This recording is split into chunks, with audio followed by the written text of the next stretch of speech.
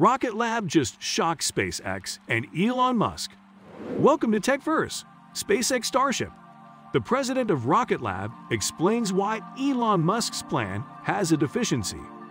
Peter Beck, the founder and CEO of Rocket Lab, has expressed concern that SpaceX's Starship will not be suitable for all of the uses for which it is planned. The Starship of SpaceX may be capable of a great deal, but it will not be able to complete all of its objectives. The company's under-development rocket, which was first revealed in 2017, is meant to deliver humans to Mars and other planets in the solar system.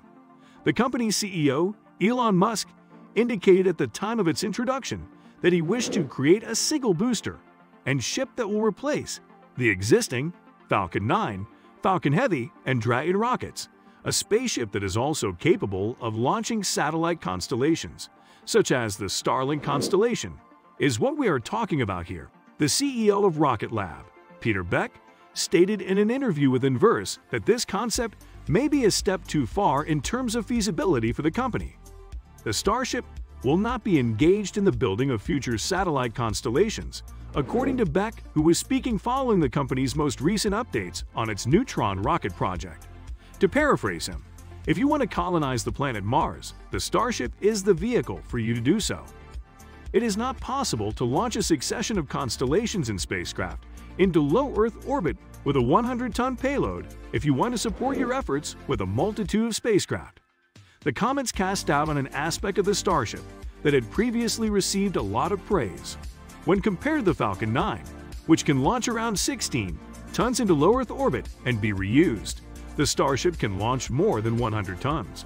Beyond Musk's comments during the Starship's unveiling, the billionaire has stated that he expects to use it to launch satellites in the next weeks and months. His announcement that Starlink missions would be transferred to Starship was made on Twitter in June of 2021. Now that Falcon 9 rockets can launch up to 60 Starlink satellites at the same time, it is possible that the launch capacity of the space station will be significantly increased. Despite this, Starlink isn't the only meta-constellation on the horizon. There are several others.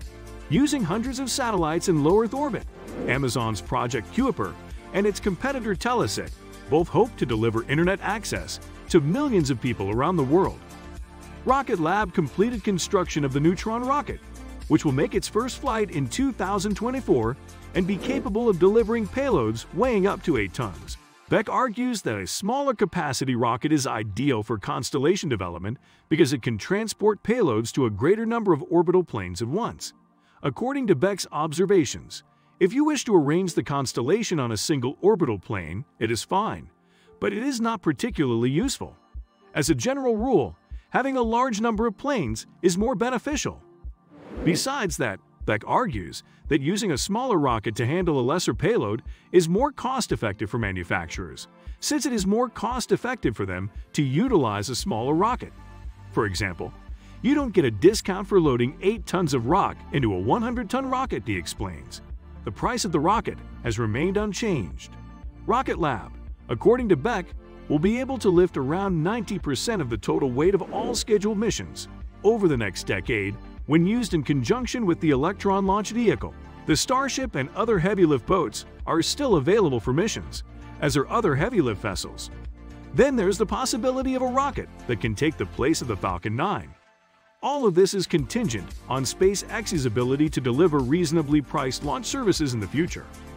Musk predicts that the ship will only cost $2 million per launch, which is a considerable savings compared to the Falcon 9's $62 million cost per launch. Increasing competition is being seen in the attempt to make space more accessible than it has ever been. In an interview on the firm's website, Rocket Lab USA CEO Peter Beck stated that his company and Elon Musk's SpaceX share some similarities. He, on the other hand, aims to take a different route in order to expand his company over the following few years.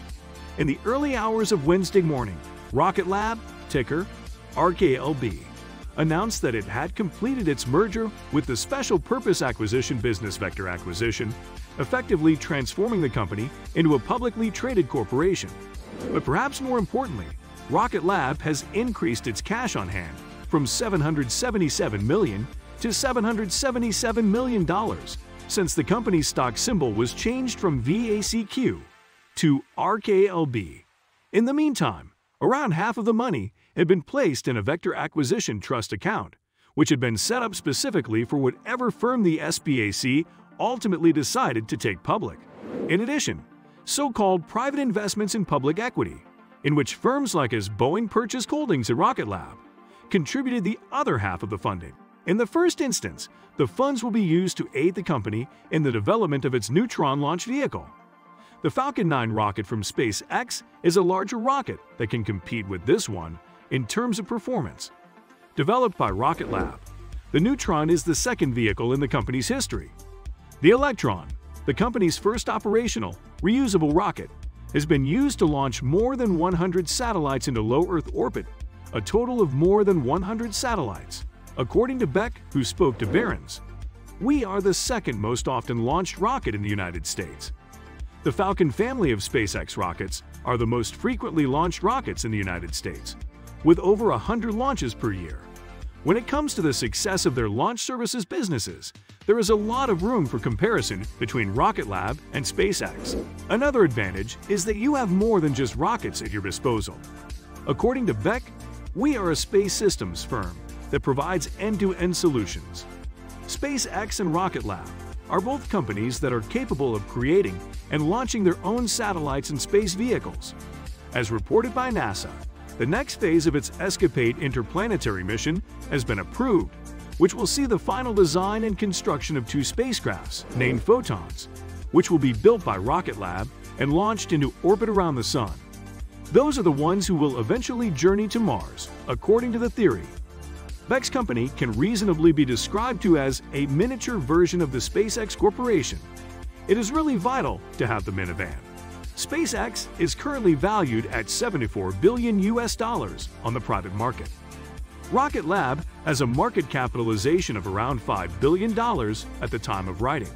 A large chunk of the value of SpaceX is tied to the company's forthcoming space-based high-speed internet service, known as Starlink. Starlink is expected to be operational by the end of 2018. SpaceX is currently constructing a constellation of hundreds of satellites that will be capable of connecting people to the internet in the future. According to Musk, the company has already deployed 100,000 terminals to Starlink members all around the world, and the number is growing. For SpaceX, the internet business is a crucial bet to make at the present time.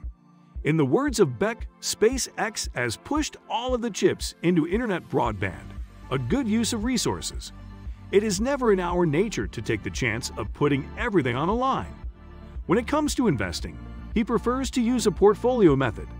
Between the two companies, there is a major difference in this regard. Despite the fact that the internet is a widely used application, Beck observes that it appears as if a new broadband satellite constellation is unveiled every week on the horizon. It is projected to be a very competitive market in the future. In his conclusion, Beck stated, "I believe that the largest TAM in space has yet to be completed." Beck was referring to the total addressable market TAM. The space sector is still in its early stages, so predicting the next great thing will be hard. Thus, Beck wants to leave all of his choices open in order to maximize his chances of success.